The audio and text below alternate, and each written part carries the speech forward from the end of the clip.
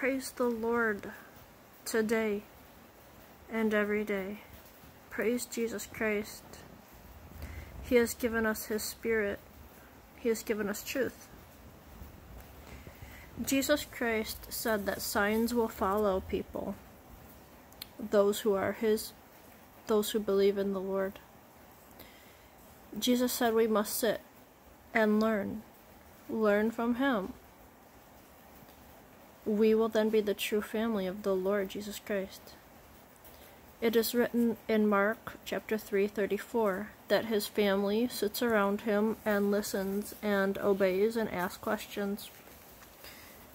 The true family of Jesus in Mark chapter 3 verse 31.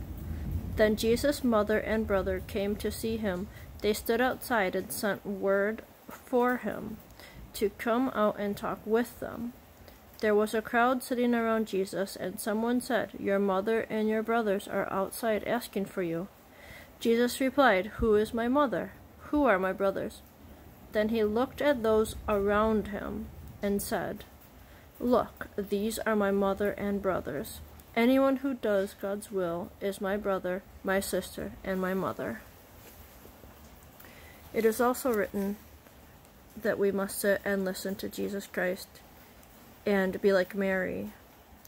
There's the story of Mary and Martha in Luke chapter 10. Jesus visits Martha and Mary. Luke chapter 10 verse 38. As Jesus and the disciples continued on their way to Jerusalem, they came to a certain village where a woman named Martha welcomed Him into her home. Her sister Mary sat at the Lord's feet, listening to what He taught, but Martha was distracted with the big dinner she was preparing. She came to Jesus and said, "Lord, doesn't it seem unfair to you that my sister just sits here while I do all the work? Tell her to come and help me."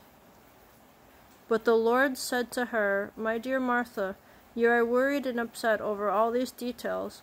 There is only one thing worth being concerned about. Mary has discovered it, and it will not be taken away from her." Dear friends, we must find time for the Lord Jesus Christ and not be so busy with the world, but find time to praise and honor Jesus Christ.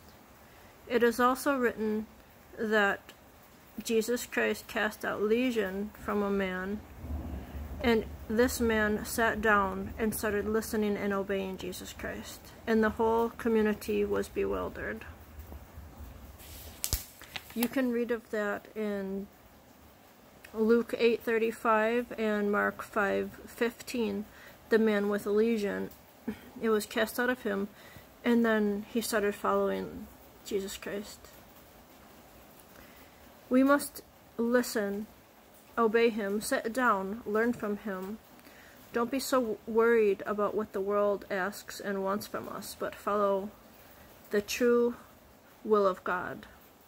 And speak about the gospel, speak about Jesus Christ, and get to know Him.